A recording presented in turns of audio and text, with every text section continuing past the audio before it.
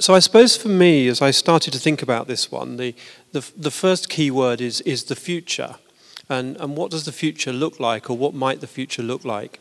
And I mean, none of us know with certainty, but there are certainly some trends which look like they are continuing. And I was just going to pick on 2 or 3 of those trends, and then use that as a way of then reflecting on, well, what does the manager of the future need to look like? And I suppose the first of those trends I was just going to pick on was the difficulty, or the increasing difficulty, for businesses getting the talent that they need.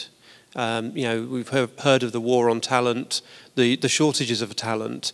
And if you look at the generational differences, we've gone from a generational X mindset to a generational Y mindset, and Generation Z coming through. We see very different expectations of the different generations in terms of what they're looking for from employers.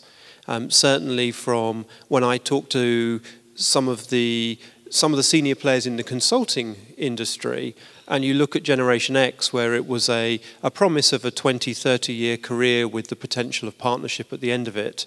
That's been replaced by a generation of graduates who are often looking for a much more transactional relationship, a transactional contract. So I think the first thing is that the manager of the future is going to have to get their head around changing expectations of the talent of the future.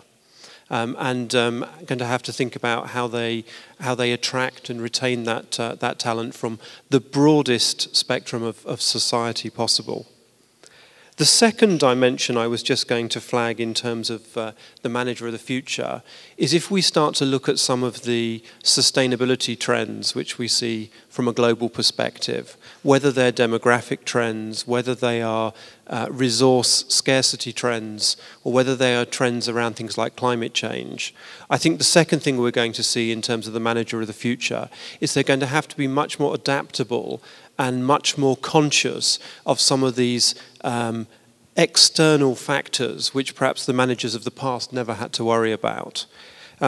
I could go on, but I'll hand over at this point, as hopefully that gives us a couple of things to start discussing.